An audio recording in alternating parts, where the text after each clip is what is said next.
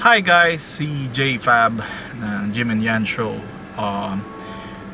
Nandito na ako sa bagong parking building na car park building na ng NU MOA.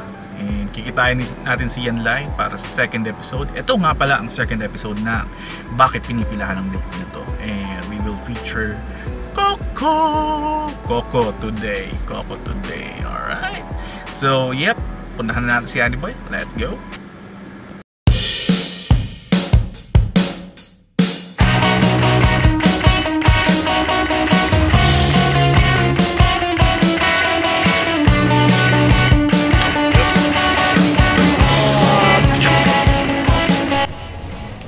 Hey guys, ito na yung request yung Coco.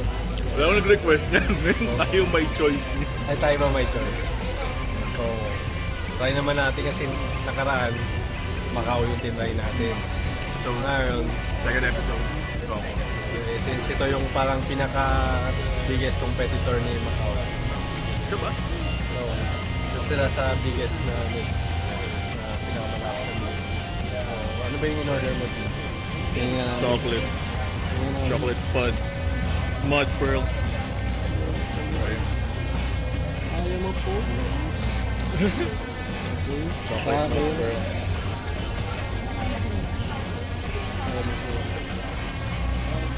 Okay. So, ano mo siya? Actually tasted like Jamba Juice. Yogurt.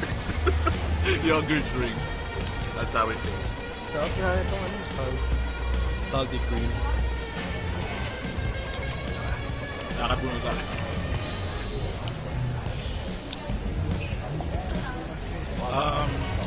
Sulit. Sulit. Usapang presyo, kaya sulit. Kaya binili namin 4 na regular 400 pesos lang. Yep. So, tapos sulit pa, malaki yung size.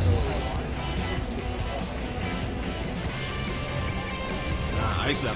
Pagdating sa presyo, steady.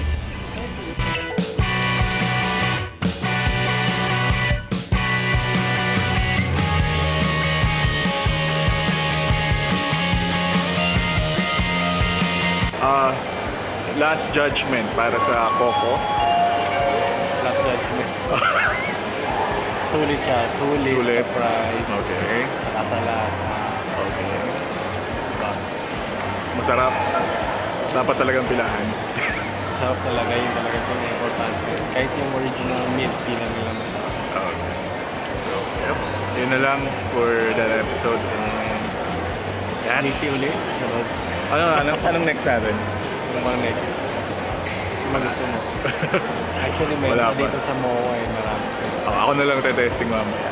Naali sa tayo. Sige. Okay. Yeah. Yun lang. Bakit pinipilahan ang milk tea na to. Right.